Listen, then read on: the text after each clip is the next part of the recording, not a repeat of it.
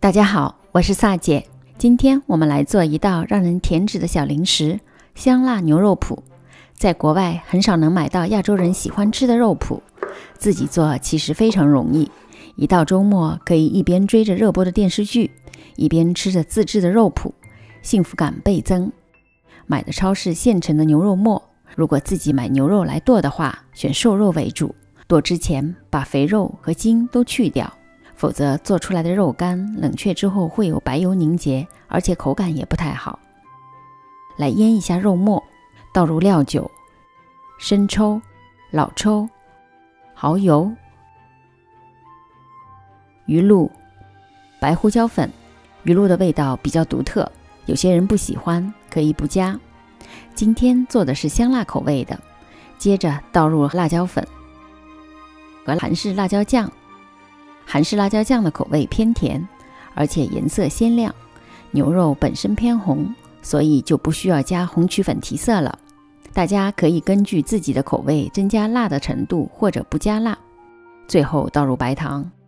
我用搅拌器把肉放入容器里，开中档，搅拌大约5分钟。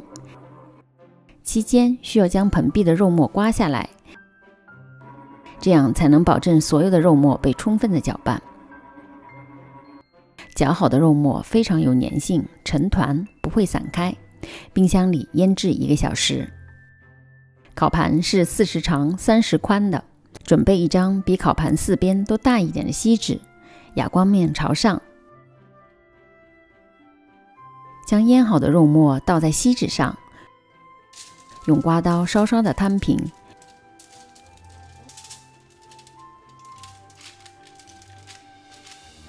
表面铺一张和锡纸差不多大小的保鲜膜，把肉末均匀的擀平，厚度大约在3到4毫米左右。